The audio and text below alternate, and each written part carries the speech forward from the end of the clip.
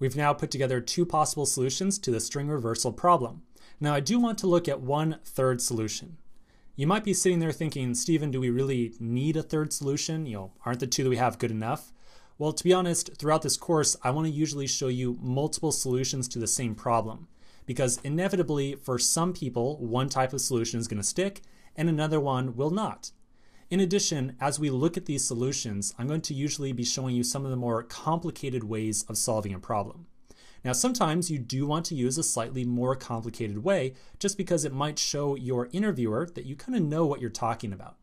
So this last solution is going to use a very complicated little array helper, but it's also going to make it very evident to your interviewer that you really know how to reverse a string. So let's give this last solution a shot. I'm going to start off by copying the second solution down to the bottom of the file and commenting it out. And then I'll delete the function body for our solution right here. So here's what we're going to do. We're going to take our string, we're going to turn it into an array by calling the split function on it, and then we're going to use the reduce helper. So the reduce helper is a method helper that was included with ES 5.1. We'll take a look at how it's used in just a second. So we'll first turn this thing into an array by calling string.split with an empty string, like so.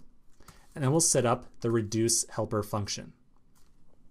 Reduce is used to take all the different values with an array and condense them all down to one singular value, which is essentially exactly what we're trying to do here. We want to take all the values within this array that we just created and condense them down to a single string value. Reduce takes two separate arguments. The first one is going to be an arrow function that I'll set up like so. And then the second argument is going to be a starting initial value for our function, which I'm going to pass in an empty string like so.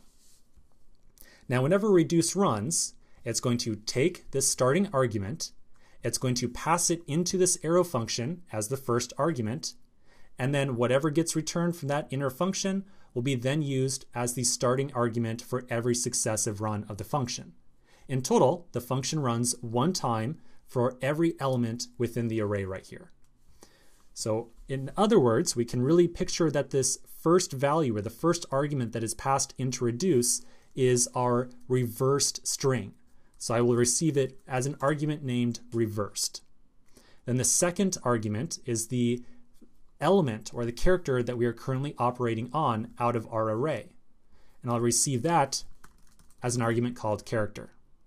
Then the logic inside this function ends up being the exact same thing that it was with our for loop solution. So we're going to take our character that we're operating on right now, we will add it to the total reverse string, or the string that represents the reversed string that we were passed, and then return the result.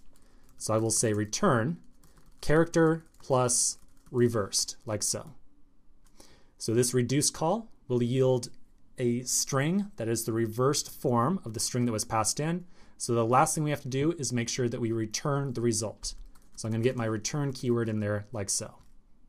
All right, so let's look at our tests. It looks like everything is still passing. Fantastic. So this is definitely a solution that would work. The last thing that I would probably do here is to kind of simplify some of the syntax a little bit by using some knowledge of ES6. Again, this is a little improvement that is not necessary, but something that might kind of impress your interviewer, just to show that, yes, you are familiar with ES 2015 and understand the differences in syntax.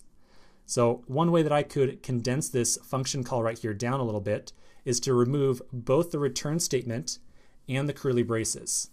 So I would remove the return statement, I would remove the curly braces,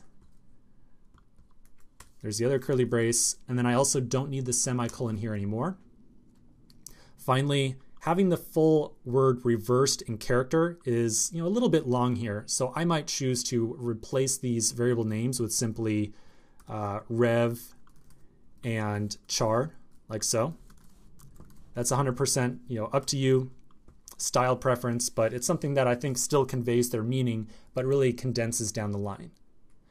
All right, so looking at this as a one-line solution, it's still not quite as brief as the reverse function call with that first solution we did, but I think it's certainly a little bit more condensed down than the second solution where we use the for loop.